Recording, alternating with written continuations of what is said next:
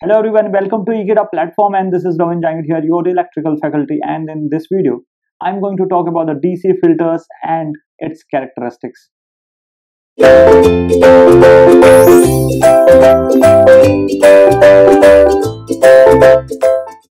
So I will start with the DC filter concepts, what are actually it is important and what we are actually needed in the DC filter.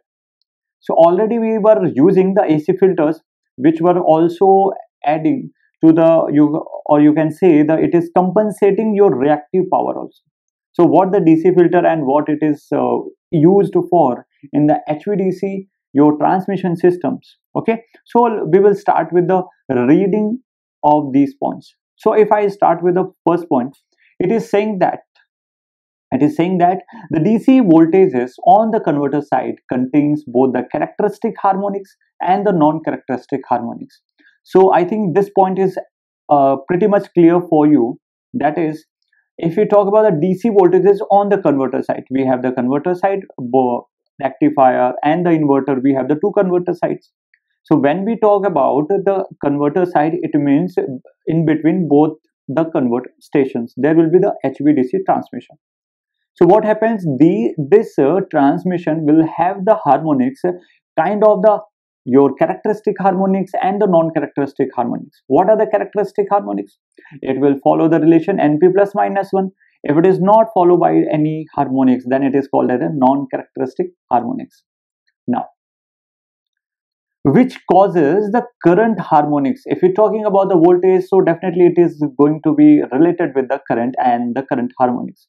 So causes the current harmonics, and that due to the DC voltages will have, and due to these harmonics will also cause the generation of the current harmonics, that is I1 upon H, that is a fundamental we have seen there.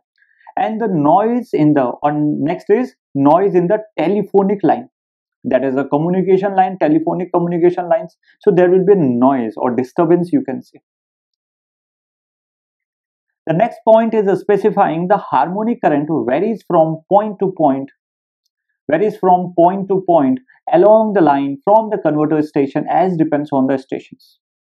As we know, the harmonic currents will obviously going to be depending on the your distances, and we will discuss with the one of the graph which is in the next slide. So it is actually depending on the distance, and if it is actually depending on the distance, so there will be a variations. Okay, and that variations can be a kind of oscillating type. So there will be variations, point to point variations. So as the distance vary, there will be a variations in the harmonic current also. Now,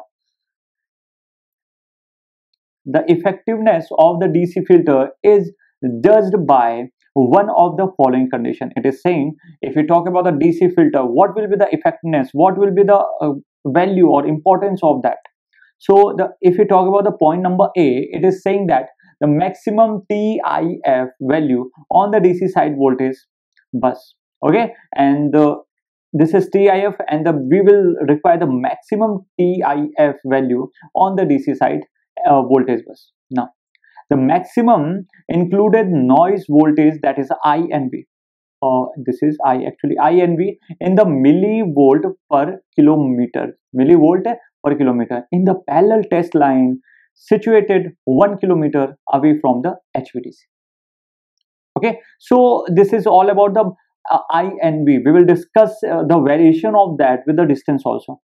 So it will be measured in the millivolt per kilometer, and that is in the parallel test line situated 1 kilometer from the converters. Maximum permissible, that is from noise to the ground, which is measured in the decibel here, on the telephone lines close to the HVDC lines, that is close to the HVDC lines. Now,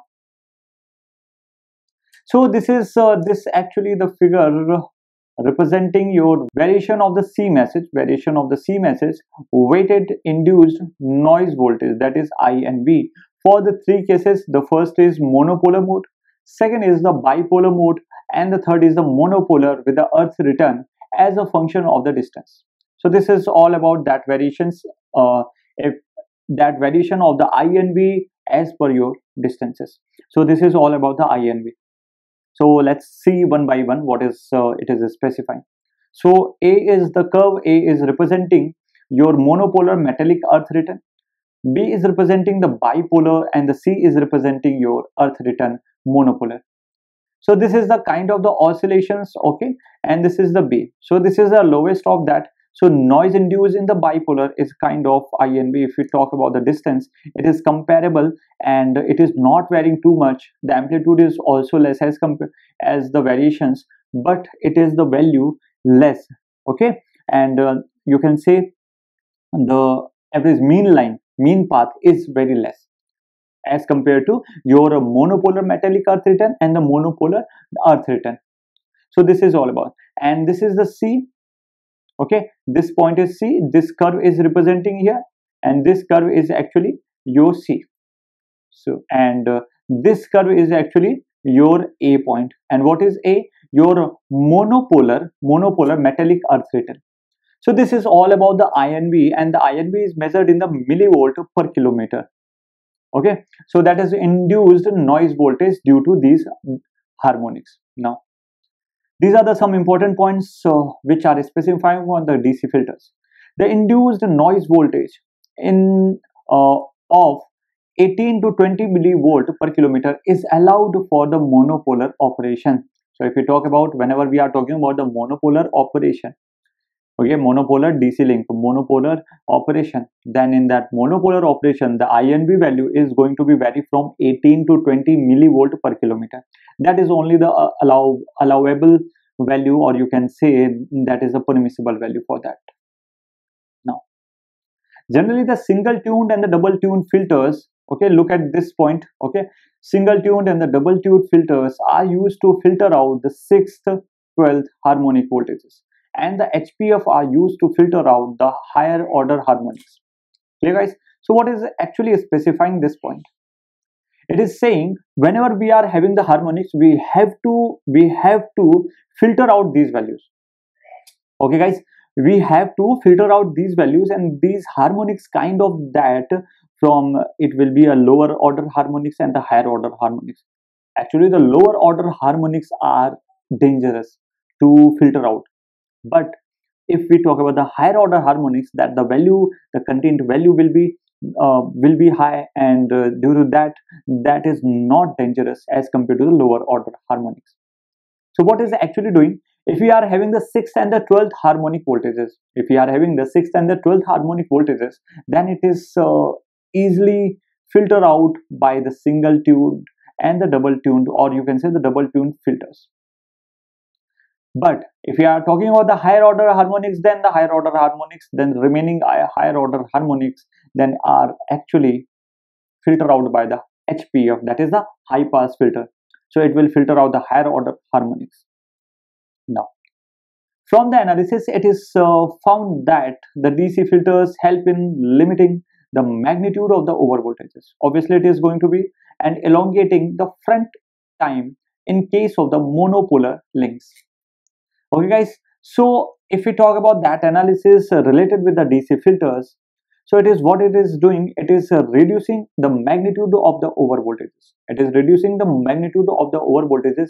It is a kind of in your surges, okay, whenever you are having the DC circuit breakers. So there are also DC circuit breakers, or if you directly talking about the circuit breakers, there are the high surges, or you can say the arresters also. Then these high surges, the amplitude of high surges are kind of over voltages type, and these can be eliminated, not permanently eliminated. These can be reduced by these filters also. Apart from, if we are talking about the AC filters, these AC filters are kind of the reactive power compensation, but if we talk about the DC filters, this is actually reducing the magnitude, or please remember, magnitude of the over voltage, and also elongating the front time case of the monopolar links. Now if we talk about the DC filters designed only to eliminate the DC harmonics, the voltage, and there is no need of the filters to supply the reactive power as in the case of the AC filters. I hope you have understood. Let us understand again, and that is, the DC filters are designed only to eliminate, please focus on this point, only to eliminate the DC harmonics. and there is no need of the filters to supply the reactive power, that is the Q. We have the P and the Q. P is your active power, this is a Q is a reactive power. We have already discussed in the above points. That is actually is done in the AC filters. I hope you have understood that in the AC filters, filtering out the AC harmonics, we are also doing the reactive power compensation, but it is not done in your DC filters. What we are doing in the DC filters, we are simply design these are, it will eliminate or you can say reduce the DC harmonics. Along with that, it is also going to do the elimination of the DC harmonics voltages. Okay, now the designers must take into account that they are subjected to the stresses. So from the processing, or you can from the factory processing units, if you talk about that, designer will uh, take in mind that what is, it will also consider the stresses related to your supply lines or HVDC lines. So if there is are stresses, so it is they are also taking into consideration due to the DC voltages in addition to the harmonics. They are also doing the they are also focusing on the harmonics, that is the main purpose for the DC filters. But along with that, they are also take into consideration of the stresses. So I hope you have understood all the concepts, all the points which I have mentioned in this slides, that is the DC filters and its characteristics. So tata, bye bye, and thank you.